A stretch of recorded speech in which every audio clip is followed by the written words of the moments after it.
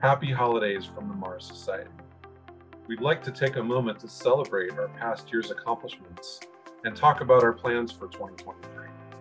We began the year by announcing the Mars Society Ambassador Program, and over the course of this year, we have added over 50 ambassadors from around the world. Led by Dr. James Melton, the Mars Society Ambassador Program is meant to ramp up our outreach efforts as we work to inform, engage, and inspire the general public about the benefits of human Mars exploration and settlement. We're providing ambassadors with materials and support as they engage with their communities through public speaking opportunities and local outreach events.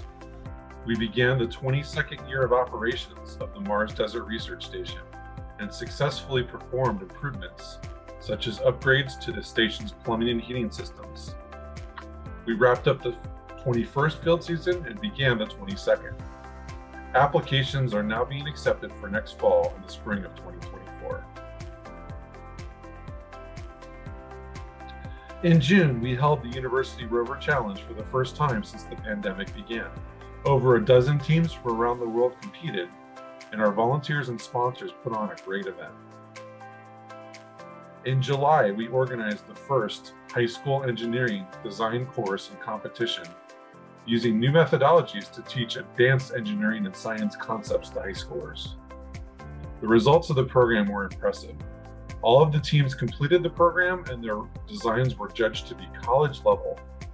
Many of the students remarked how much the program may shape their future college and career paths towards STEM fields, and we'll be interested to see what happens with these students.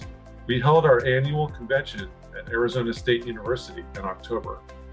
For the first time, we were able to blend the in-person experience with online virtual components that we had used for the last 2 years as we held our conferences online due to the pandemic. The result was over 150 speakers, over 2,000 virtual attendees, and a sold-out in-person audience. Recordings of the sessions are now available to watch online via our YouTube channel.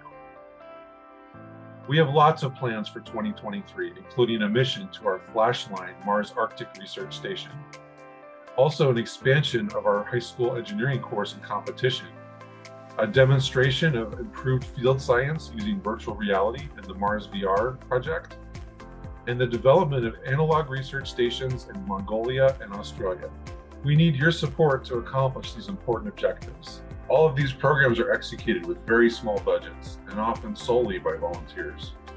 Please consider a one-time gift or monthly or annual recurring donation to the Mars Society.